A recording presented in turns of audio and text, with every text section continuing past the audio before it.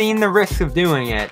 Houston's in an awful spot. Houston has had to lose 20 games because their picks go in Oklahoma City if they don't go to the bottom of the league because of that awful Russell Westbrook trade. So you can end up looking stupid pretty fast giving up multiple first-round picks. But it's either or, John.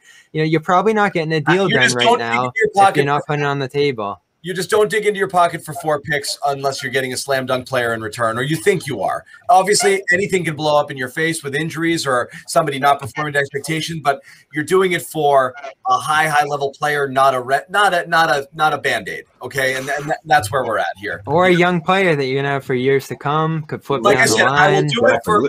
I would roll the dice potentially for not. 4 picks, but I would up the price for a Lonzo Ball type player. Okay, here we go. Damn it, John. Well, no, I mean, like I said, the reason Lonzo is because young. You could build him around him as part of your core. You could decide to lock him up and pay him in the offseason. New Orleans is in a tough spot. You're going to make your big 3 core. If you can only pay 3 guys real money, it's got to be Zion, Ingram, and is Lonzo going to be one of those guys? Are you locking him up long term? I don't know that they necessarily want to do that because they're losing with this group right now. So I know, and again, KOC mentioned it in this piece here, they're in a tough spot because they're afraid they could either lose him for nothing in the offseason to an offer sheet or be forced to pay him more than they want to pay him, and they don't know what to do. So they're in a bit of a crisis sort of situation here. I'd be more interested in that personally than in terms of giving up assets and locking a guy up long term. I'd be more interested in Lonzo than John Collins, but that's just me. I don't know. I just think New Orleans going to tread that situation lightly. They're going to tread lightly on that. I mean, obviously that's a big piece. They're going to freeze and be paralyzed, and then the offseason is going to happen to them, and whatever happens, happens. I think they're just going to balk. That's the spot Atlanta's in, too. After what happened with Drew Holiday, I think they're going to be a little more careful, no? I just – listen, the way you feel about him, that's how I feel about Harrison Barnes. Like if it's not Harrison Barnes, then I don't want it. Yeah, man, Harrison Barnes, listen, whether we're talking – looks like he's off the table now. I know, right. Well, that's long gone now. But, again – to what you said, John, addressing a position in the roster that they need help in, addressing the wing position, so whether it's defending, whether it's 3-point shooting, whether it's spacing. Here's why Lonzo makes more sense from the Celtics standpoint. Danny always talks about making moves for both the short and long term. Lonzo helps you from day one. Because one of your problems is ball movement. Guess what? Lonzo is one of the best ball movers among young guys in the league. So that helps you short term. Long term, his 3-point shooting, his perimeter game is getting better. He physically is going to get stronger. He is going to be your future point guard once Kemba's off that max contract. And he'll be, 25 maybe or something like that? And so to me, if I'm going to overpay for a guy, I'm going to do it for that guy because he has a clear role. John, but the problem with Harrison Barnes, he's a Band-Aid. Harrison Barnes has no long-term future in Boston if you were to bring him in. And the assets that you have to give up are going to hurt you dramatically down the road when you are going to be needing to fill the back end of your roster because you're going to have all these max contract guys.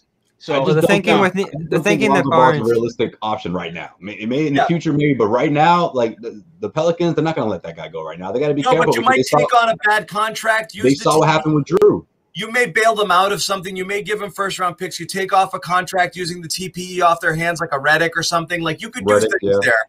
You could bring him. Bring him. But you could do things and that wouldn't kill you either. So you might be able to give them some relief where they need it.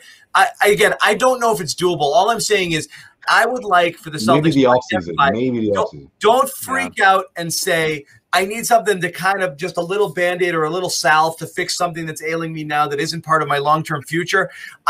Don't do that. I would rather pay a premium price for something that you think you actually want and then hold on to it for longer. And I think Lonzo fits into that piece. So that's why I'd be willing to give more there to make that happen than any of the other guys who I think will be okay.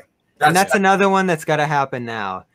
Off season, sign and trade. This team just isn't in a cap position to make those kind of deals. Have to happen now. Yeah, and so this is why Ainge isn't dumb. He's got Zarin in his ear talking about the books and what can happen now versus what can happen later. And they've talked a lot about standing pat and being comfortable with the situation they're in. I'm not buying it. Like later, it's going to be much harder later to do the kind of things they want to. Would you do Smart? Would you put Smart in there for Lonzo? We've talked about that before too. I was thinking maybe even Kemba, you know, like it's, I would. Yeah, Kemba you can't do because the point is they don't want to spend this money, so they're not going to eat 2 more years of Kemba. By the way, thank goodness I didn't do a Kemba apology cam because he's back to early season Kemba the last 6 games. I told you to wait. I told you wait a week or 2. Yeah, that was good. I love Kemba. I was thought you brought I just don't like the way he's playing. I love him. I just don't like his play. Yeah, I'm the same guy. Yeah. If this is all about participation awards and trophies like that, Kemba's like my MVP. Yeah, I love Kemba. Yeah, right. He came back early. I can tell you now, Marcus Smart would absolutely devastate me if you put him in a deal for Lonzo. It would devastate the hell out of me. Now, would I do it? I think I just might. Yeah, I think I just might. That's the epitome of now and later. Because if you think you're not going to re-sign Smart and you push your chip, if you think you're not going to re-sign him in his next deal, you cut bait a year early and you push your chips in on Lonzo and say, I'm going to pay this guy. That would hurt me so bad. It would hurt. Damn, I would do it. Those two paired together. Like I would like that too. That'd be I've tough. tossed around Smart for Collins too. I mean, I think Smart's a guy you have to consider right now because of the contract. You know what I would fear though? If I'm the Celtics, my fear in moving Marcus was that he would be Tony Allen 2.0. Remember how Tony went to Memphis and all of a sudden they became a completely – he literally changed everything about that organization. They were not grind. They were just god-awful bad before he got there. And all of a sudden they've got this new identity. Marcus could do that with New Orleans. And you're pairing him with Brandon and Zion. Oh, my – LeBron is thinking like Boston don't do that. Boston, don't do that. I will give back some of my Boston Red Sox ownership if you don't do that deal. Don't let Marcus Smart go to New Orleans because then they become a problem. Yeah. They become a big problem. And if you're the Celtics, guess what? Lonzo helps you become a problem out east. This is a potentially mutually beneficial sort of situation. But again, you got to start. Every time you talk about a trade, what Celtics fans and we have too often done in this room is it has to hurt a little, you know. So this hurts. It has to hurt a little. Every trade's got to hurt a little. So if you're really starting to love Rob like I do, watching him go is going to hurt a little bit.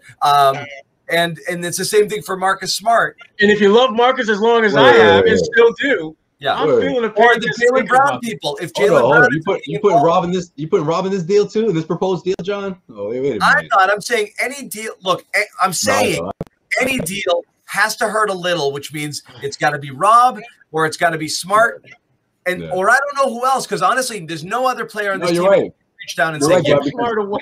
Don't take my Smart away. We have to keep reminding Celtics fans of that constantly, right? Every single night, or every time we do this show, we have to remind them that every team in the NBA isn't trying to make the Celtics better, right? Yes, they want to make themselves better. Okay, that's the point.